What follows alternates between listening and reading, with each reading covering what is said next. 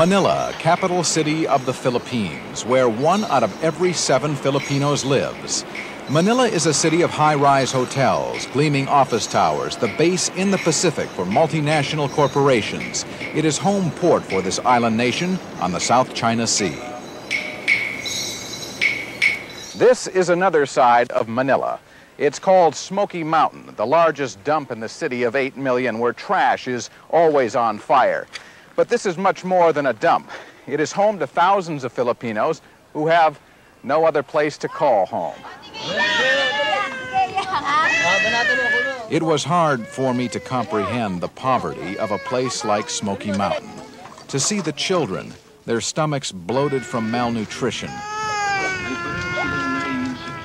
The children with no clothes that play amidst the garbage, the flies, the open sewers. It's a very poor area, probably the worst that I've ever seen. And the people here, they pick through the garbage to get whatever they can recycle to sell, to get enough money to eat.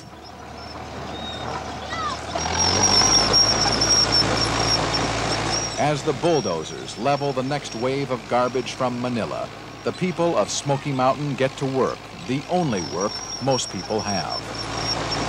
And the children, the little kids, walking through the heat and smoke, clawing for a piece of metal or a string of old wire. This boy helps his brother so he won't burn his feet on the burning garbage. During the rainy season especially, there's a lot of disease amongst the children especially.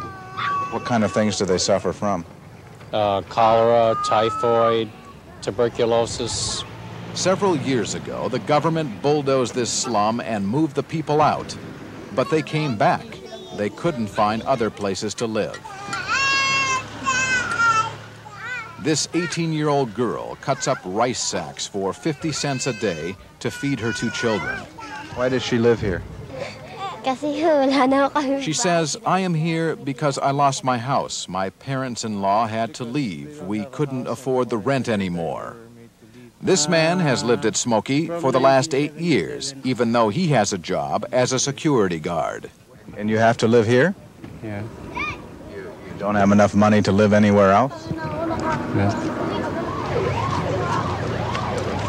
On the day we visited this place, thousands of pro-Marcos supporters were marching to a rally in central Manila. The people of Smoky Mountain looked on, watching the campaign, but thinking of the terrible poverty that is their lives. Many people, both in the Philippines and here in the United States, blame the poverty on President Marcos, his wife Imelda, and their cronies. They are accused of stealing billions of dollars from the people. Congressman Stephen Solars of New York. I personally have absolutely no doubt whatsoever that the President and First Lady of the Philippines have invested hundreds of millions of dollars in real estate in New York City and to some extent elsewhere throughout the country. Congressman Solars has begun to document his charge that the Marcoses and their business partners have taken some $10 billion out of the country to build their real estate empire of office towers in Manhattan and estates in the countryside. Back in the islands, the First Lady, Imelda Marcos, spends millions more building shrines to house the country's culture and art. Across the street, families live on the islands between the roadways. They see the Marcos and Aquino campaigns whizzing by, and they wonder. February 7th, Election Day. For millions of Filipinos who live in this kind of poverty, it is just another day. If Marcos wins, if Aquino wins, their lives will change very little, unless the next government undertakes drastic economic reforms and tackles the severe issues of human neglect. Supporters of President Marcos, convinced he'll be re-elected, say he will bring change. When a person is at the last end of a long term, he cast his sight already in history and the impelling motivation to do good for the country. And so I perceive that the next 6 years will be characterized by exciting development and changes. But the Aquino campaign, sure of enormous grassroots support and victory in a fair vote, feel President Marcos will take the election through fraud. And if that happens, former advisor to the Philippine government, Russell Moran, feels this will be the result. If he steals the election, to put it very baldly, then I think you can expect in the United States there's going to be very, very severe demands for curtailment of military aid to the Philippines. If that happens, he has no choice, I suppose. He wants to stay in power, but to further repress the people. But this time he'll be repressing them with their own money, right off their backs.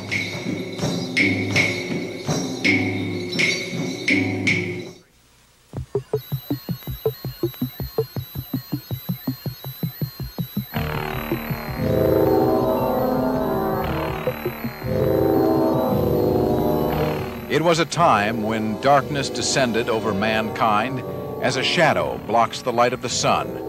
Adolf Hitler's Nazis passed a death sentence on the Jews in the quest for a perfect Aryan race. The Germans set up an elite force, the SS, their mission, Judenrein, to make Europe free of Jews. The SS, brutal in their methods, rounded up the Jews, sent them to ghettos, humiliated, starved, tortured them, and murdered them if they protested. The terrorized Jews were promised food for work if they went to labor camps. When they arrived, most were sent to gas chambers, the remains of their bodies used to enrich the German nation. By the time the horror ended, 6 million Jews from a dozen nations had perished in the final solution. A minority of the German people actually participated in the slaughter of the Jews of Europe. A majority acquiesced. They turned the other way. They didn't want to know. But there were a few courageous Germans who risked their lives in the name of humanity and justice. One of those people was Herman Graby of San Francisco. There are different ways to kill people, different ways. Herman Graby is 86 years old, weakened by 18 heart attacks. 45 years ago, he was an engineer building railroad lines for the German war effort against the Russians. While working in the Ukraine, Graby discovered the other German war, the war against the Jews. They had to go down the pit. The pit was designed so the people had to lay this way, not straight, this way. And on the side of the pit were steps, so they could go down. And was one man, he had a machine gun here, and he was a good shooter. This is how they were exterminating the Jews in the East. Hundreds of thousands of men, women, and children, all sent to a horrible death. And they shoot at killing naked people, even out of the hospital. So I said,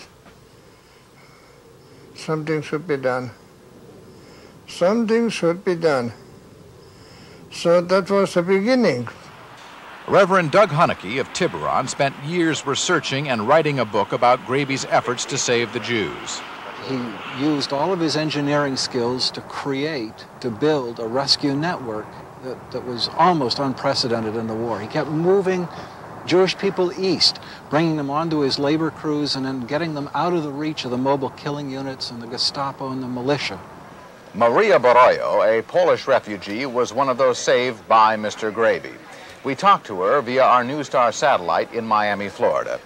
Maria, when you think of what Mr. Graby did in the Ukraine during the war, what comes to mind?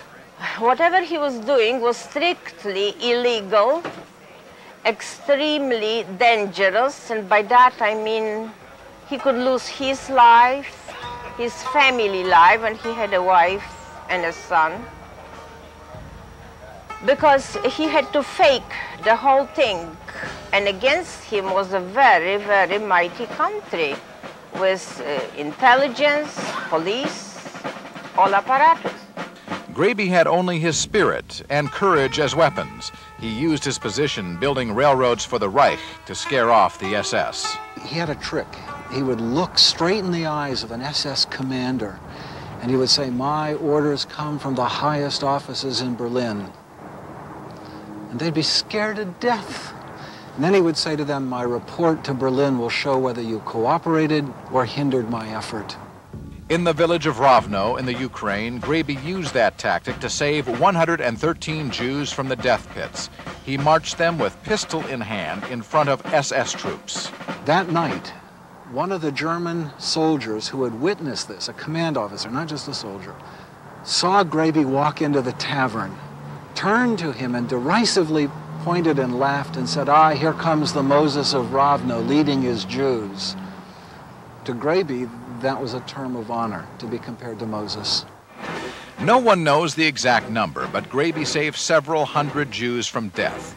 After the war was over, Graby was the only German to testify at the Nuremberg War Crime Tribunal. In 1965, Graby returned to his hometown in Germany. What did the people think of you when you went back to Zolligan? Traitor. Clearly a traitor. If Graby's own people couldn't find pride in his efforts to save innocent people, the nation of Israel did. He was given the honor of lighting the eternal flame at the Holocaust Memorial at Yad Vashem. He was also honored by the Jewish community of San Francisco and former Mayor George Moscone. To the people Graby saved, like Maria Bobro, who lost her husband, mother, and father in the Holocaust, Graby is a hero, a man who knew his own life meant nothing unless he did his duty to mankind. It took me a long time to believe that one person can be so heroic, so unaware of being heroic. I feel that there should be some way that he should be put as an example of a tremendous moral courage. The port of San Francisco, one of the most thriving on the West Coast. Ships from all over the globe called here. Today, though, the port captures only a small percentage of ships coming to the west. We explore the reason for that in tonight's cover story. Evan, in part one of our cover story on the port of San Francisco, we look back in time at how the port developed, how it almost died, and where it's going now. At stake, thousands of jobs, millions of dollars, and the character of the city of San Francisco.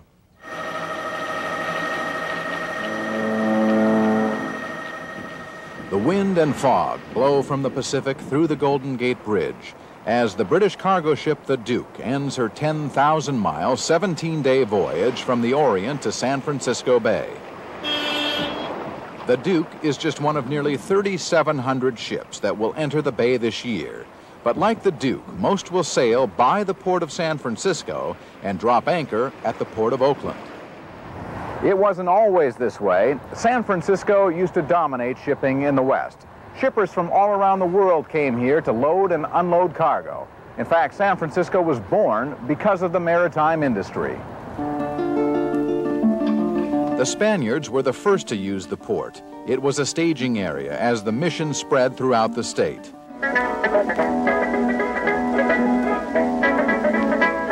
Then in 1849, the gold rush. Thousands of schooners came to San Francisco as hordes of gold diggers headed for the mother lode. Really, the port of San Francisco gave birth to the city of San Francisco. People settled on this side of the bay first because there was deep water here. Ships could get close to the shore, and that's why we have a city of San Francisco.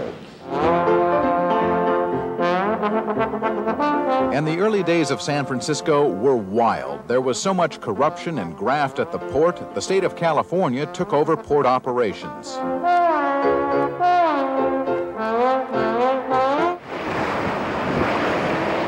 During the First World War, the port played a critical role in the war effort.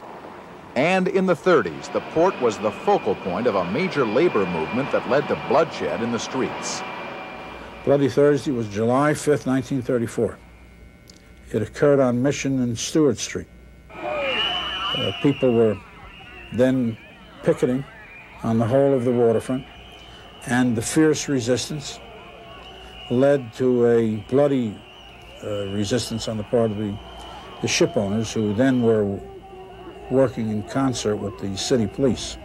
The protest ended with 2 picketers dead, dozens injured, but ultimately the union movement won.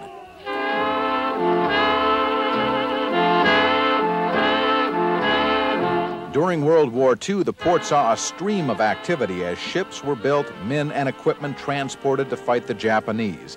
The port was still #1 in the West.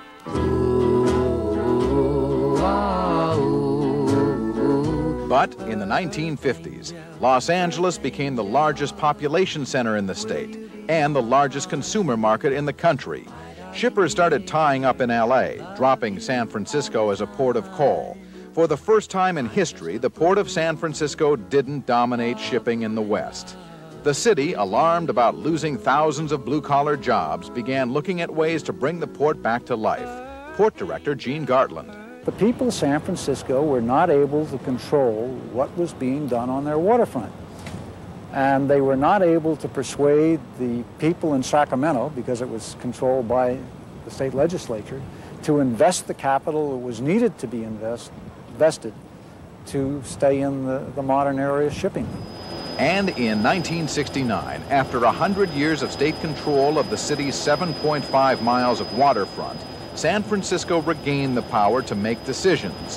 One of the first turned out to be a critical error, the building of bulk cargo operations targeted at heavy cargo like steel, newsprint, and cars. That decision almost killed the port instead of bringing it back to life. The Port Commission, the Harbor Commission in those days, guessed wrong on technological developments in the maritime industry. There was a great change from break bulk cargo handled on pallets and that kind of thing to containerized cargo shipped in metal boxes and loaded on ships.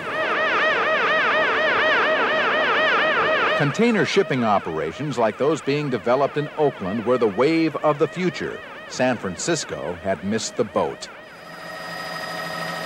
The once bustling waterfront began to deteriorate. Piers fell into disrepair. The Embarcadero became ghost-like as business vanished.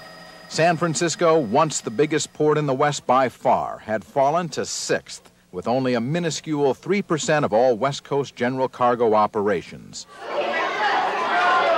The city knew it had to rebuild port facilities in order to survive and went to the public in 1984 asking approval of a $42 million bond issue to do that. The people said yes to shipping. New container facilities were built with the money and new rail lines are under construction.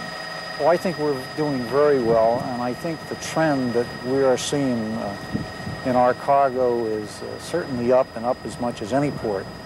Our share of the market is increasing dramatically in the last 2 years. The port has had its successes. 26 shipping lines now regularly call on the port, a gain of 8 in the past 2 years, and a profit of almost $6 million was made last year. But some question whether San Francisco can ever be truly competitive, while others urge a regional approach to shipping on the bay. We'll look at the future of the port in my cover story tomorrow at 6 o'clock. Fascinating stuff. Thank you. The Port of San Francisco. This is where 7,000 people earn their living. But port business means millions of dollars for a local economy, and it's been struggling for a long time, hard hit by fierce competition from the other West Coast ports. The plan to resurrect this particular port is Jim's cover story tonight. Evan, the port used to be #1 in the West. Today it is 6th, handling only 3% of all West Coast container operations. Now, San Francisco is trying to get back into the game in a big way, but there are sharply different views on how the port is doing trying to bring back shipping.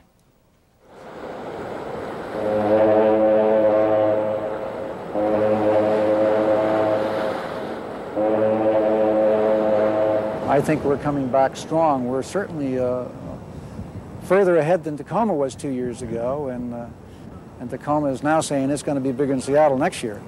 So I think we're in pretty good shape. The whole Bay Area has been losing out in handling container traffic to Los Angeles and the Pacific Northwest. Both men are right. San Francisco port business is better now than 2 years ago, but at Oakland's expense. And the entire Bay Area is losing out to competition up and down the coast. In 1979, San Francisco and Oakland controlled 31% of West Coast container shipping, the Northwest 23%, Southern California 45%. Today, we've shrunk to 22%, while the Northwest climbed to 27%. Southern California now has more than half of all container shipping. To turn that trend around, our ports will have to overcome some natural advantages in the LA area and the Northwest. Look over the globe and you'll see the first problem. By sea, the Northwest is 8 to 10 hours closer to the Asian ports than the Bay Area. For shippers, time is money. Even though it's even longer to Los Angeles by sea, that's the largest consumer market in the country. And LA has huge numbers of plants that use raw materials shipped from the Orient. Our position doesn't get better for goods that move into the country by rail. Both Los Angeles and the Northwest are closer to markets in the Midwest and South. Our rail traffic to the south routes through Los Angeles, and surprisingly, it's 200 miles farther to Chicago from here than it is from Seattle and Tacoma. San Francisco competes by having a natural deep-water harbor, saving tens of millions of dollars on dredging. Oakland has a lot of land and highly developed container facilities. And the Bay Area is now the fourth largest metropolitan area in the country. We have an advantage here. We've got 6.5 to 7 million people within a 200-mile radius. Gene Gartland is a booster. He wants to push ahead, upgrading facilities to lure new shipping lines. While many across the Bay in San Francisco push for maritime expansion, others believe it would be a costly gamble, resulting in a price war here against the Port of Oakland. That, in turn, could hurt the entire Bay region. A head-on-head competition, which means that we would each cut our rates and strive to get the same shipping line to move from one side of the bay to the other. This regional trade war is not just a Bay Area conflict. Here in the city of Seattle, port officials are trying to gain an even larger share of the shipping business from the Pacific Rim nations, and they are grappling with some of the very same problems as the Port of San Francisco. To have two ports like Seattle and Tacoma in the same region of Puget Sound, or two ports like San Francisco and Oakland in the same Bay Area competing for cargo is only inures to the benefit of the steamship company because they can drive rates down. Earlier this year, the Port of Seattle was the largest containerized port on the West Coast. It has now slipped to fourth after the Sealand Corporation moved its huge operations, taking millions of dollars worth of business 30 miles south of here to the Port of Tacoma. Seattle's port director wants Seattle and Tacoma to do what no two private companies could do, to get together and cooperate to stop trying to cut each other's throats. I think if the ports agree on three basic areas where you face competition among one another, and that is agree on rate structures, agree on your capital investment plan, and agree on joint marketing, form a basis of agreement on those three areas, it's going to help the region. California Assembly Speaker Willie Brown thinks we should go one step farther to merge 6 Bay region ports into one. I think we need a regional port because it's clear that the competition between all of the ports so closely located does not do justice to what share of the market California should have, and particularly Northern California. The Superport plan isn't getting support, least of all from Oakland. They've got the upper hand right now and don't want to give it up.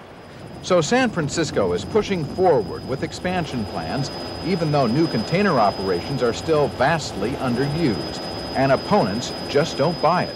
We do not see the need for any more investment in new container facilities unless and until the Port of San Francisco can prove through actual trade volume that it is capturing a substantially increased share of the market.